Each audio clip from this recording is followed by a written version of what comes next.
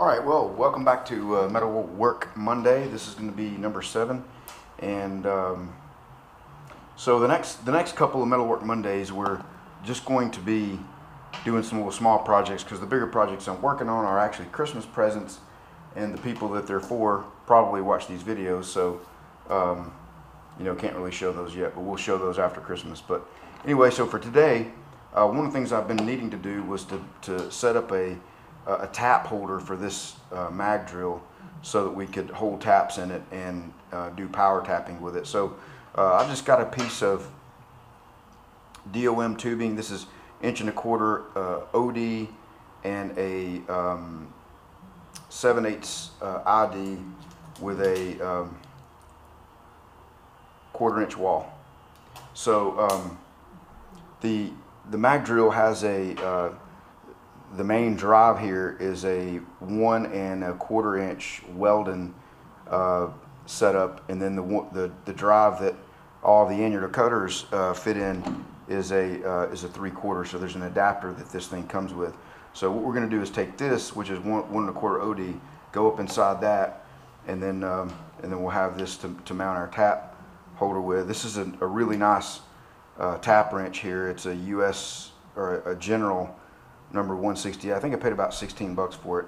Really nice one, and we're going to make it a donor for this, and I'll have to get another one to do manual tapping with.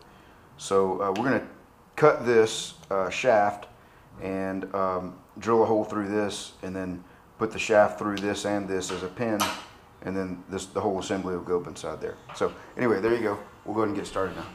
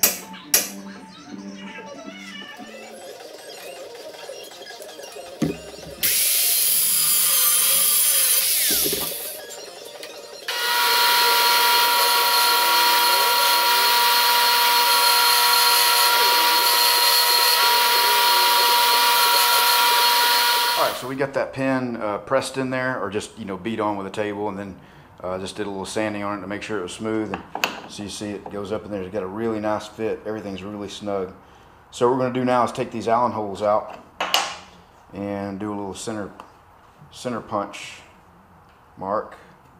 Find the right size.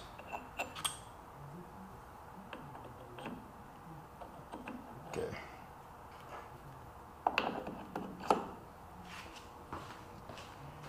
That way we can put some reliefs in it, little indentions for the set screws to ride in.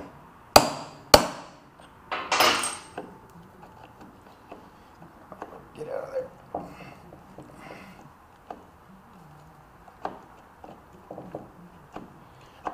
man, those center punch marks raised it up just enough. It's got such a snug fit that it won't come out of there. So, all right, we'll get it out. Okay, so I just went ahead, instead of drilling, I just milled a couple of flats in it. You know, similar to how the factory one was done. I didn't quite make mine as deep as that, but hopefully this will still catch it and make it work. If not, we'll pull it out and mill them a little bit deeper. So, all right, let's get it back up and buttoned up, and we'll get it in the machine or on the stand and see if we can tap something with it. All right, so we got a piece of 1/4 inch aluminum in here, and we're going to drill a couple holes. And I got a 5/16 tap. Letter F is the drill bit size for a 5/16 tap. And so we're going to drill 2 holes in it, and we're going to tap one by hand and one on our new tap holder in the mag drill, and do a power tap and see which one, you know, which one does it faster. All right, so let's see what we can do here.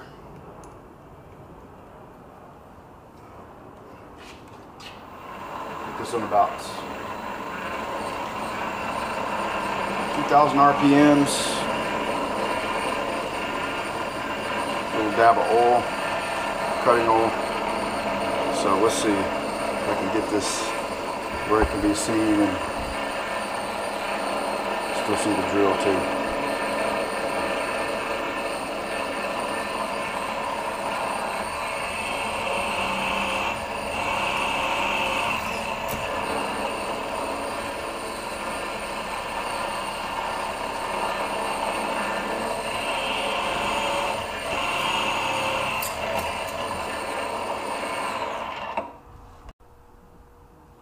All right, here we go. We're going to tap the first hole with just by hand here. A little bit of cutting oil. Obviously this is aluminum, so this should, you know, tap pretty easily and fast. Get it started straight there.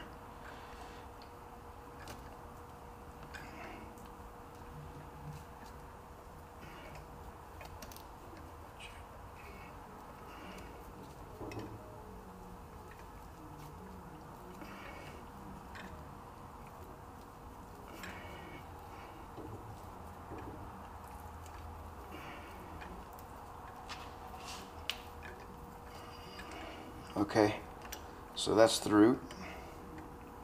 So that was about close to a minute. All right, so now let's go see if we can power tap it in on the mag drill. All right, hopefully the stopwatch is showing up here, so let's get it started here, and we will put a little Earl on there and see what we can do.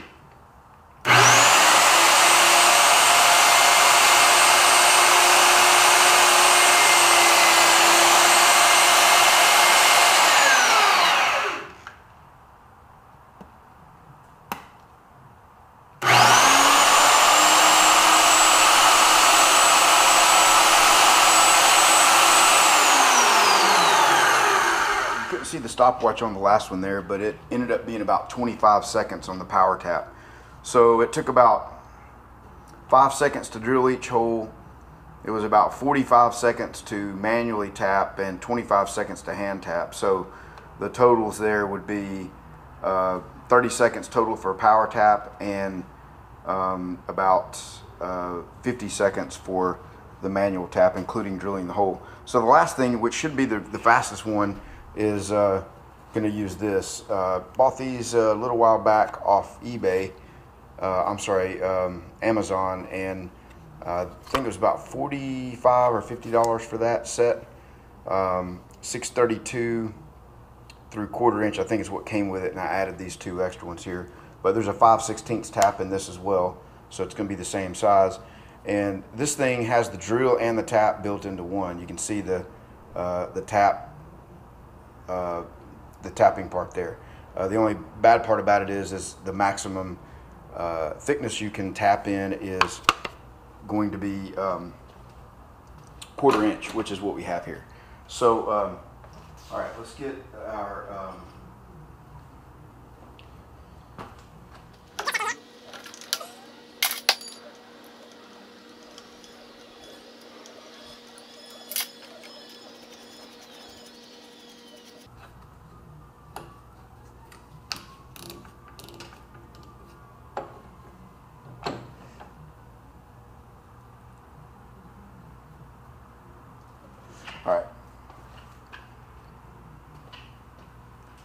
So this time I'm going to start the stopwatch in front of the camera and then hold it down while I'm drilling, because I can't really do both, and if I set it down you won't be able to see it, it'd be too far away. So we'll reset that. Alright, so we're going to go ahead and hit the start button on it now.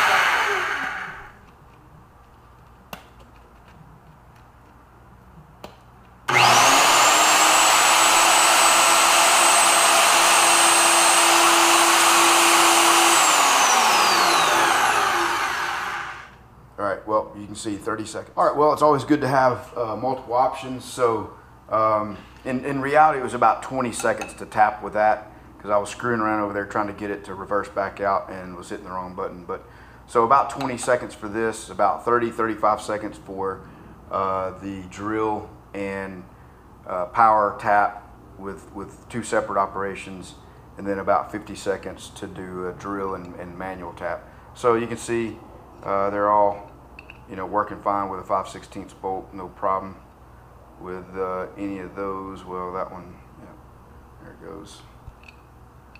And then that one is the manual tap. Okay, so all set. All right, thanks guys, appreciate you guys watching, and hopefully we'll be back with some more good videos soon. Thanks.